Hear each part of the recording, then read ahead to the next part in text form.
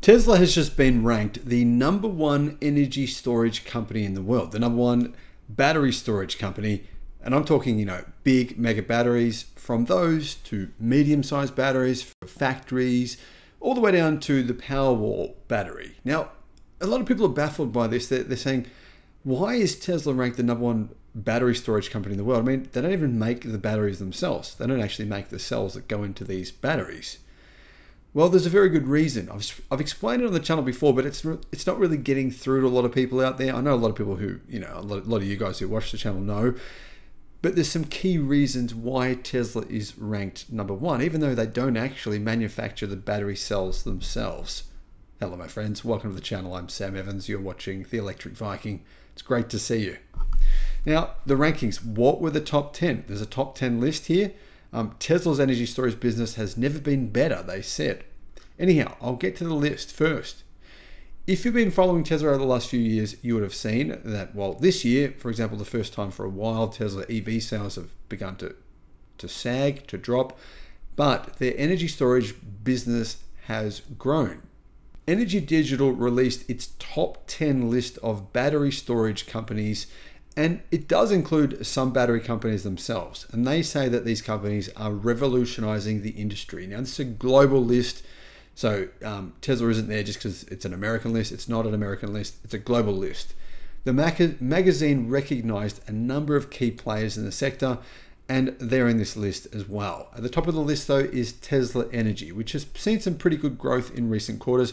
Now, to be fair, Tesla's growth in this area has been impressive, but they haven't grown as much as some other companies, such as, for example, BYD, who obviously make their own batteries. But the majority of BYD's growth has come from deploying batteries in their own cars and in other manufacturers' cars.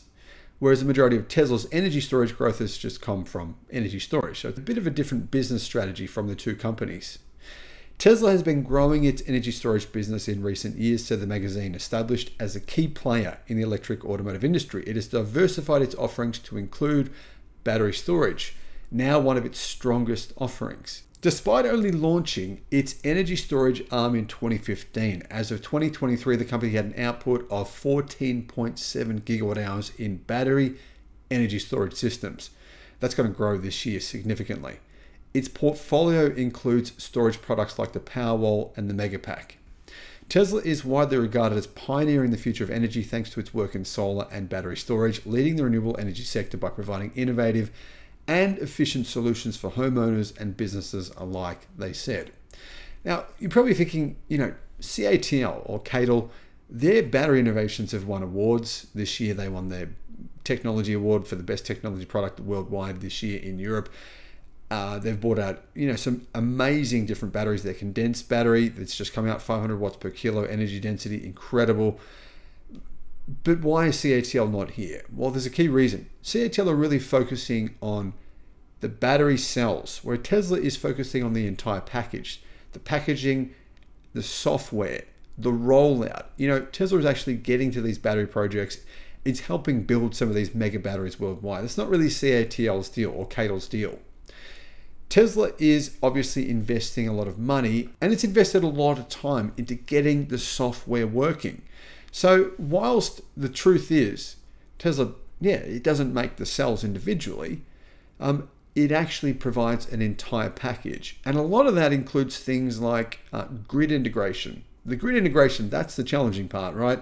A lot of it includes the software to get these batteries to work, basically to get these batteries to be able to make money, to be able to turn on when they're needed, to integrate into the grid, and to essentially replace peaker plants. That's where a lot of the money is coming from here, guys. A lot of these big, Tesla, they're selling a lot of Powerwalls, but to be honest, Tesla's energy storage division, they're not really counting on Powerwalls for their growth. They're counting on these big battery projects in these commercial level batteries, that's where they're really putting out gigawatt hours of batteries. It's not really going into the Powerwall sector. So it's in this sector where Tesla is helping companies make a lot of money. Companies are, we're talking major global energy companies. They're not going to CATL or BYD, the two biggest battery companies in the world. They're going to Tesla to say, we need you to basically install this get this up and running for us, help us to make money. And that's what Tesla does. A little bit like, Tesla's Powerwalls being integrated into these systems where they can make money for owners. Well, Tesla's doing the same thing for these massive energy companies. And in some cases, these energy companies are saying, well, we've installed this battery. It's been 12 months. This worked better than we thought it would. We've made a lot of money. And sometimes they've made enough money to cover the cost of the battery itself within the space of 1 or 2 years. It's a staggering profitability here. They basically replace gas peaker plants or coal peaker plants. And what happens is, and they say, we want to double the size of the battery. That's happened numerous times in the last few years. Tesla's like, yeah, no worries. We'll double the size of the battery. You pay us this much money. And away they go. And that's why sometimes you see the cost of these battery projects and you think that's more expensive than you would think it should be, because there's a lot more than just the battery cells and the mega packs themselves that go into the entire deployment of some of the world's biggest batteries. So here are the list of the top 10. In number 10 is Vivint Solar. Acquired by Sunrun in 2020 for US $3.2 billion, Vivint Solar entered the home energy storage market in 2017 with a partnership with Mercedes-Benz, followed by another partnership with LG Chem. Known for its residential solar installations, Vivint has emerged as a notable player in the energy storage sector. GE Vernova. With more than 130 years of experience behind it, GE Vernova is leading in a new era of technology as the energy transition continues to push an industry-wide shift. GE is diversifying to ensure customers of clean, reliable, and affordable power have access when needed. GE is known for its involvement in various energy storage projects, particularly when it comes to grid-scale battery storage solutions. AES was in number 8. Identifying the critical role energy storage technology plays in decarbonizing the economy, AES leverages its position as one of the space's global leaders.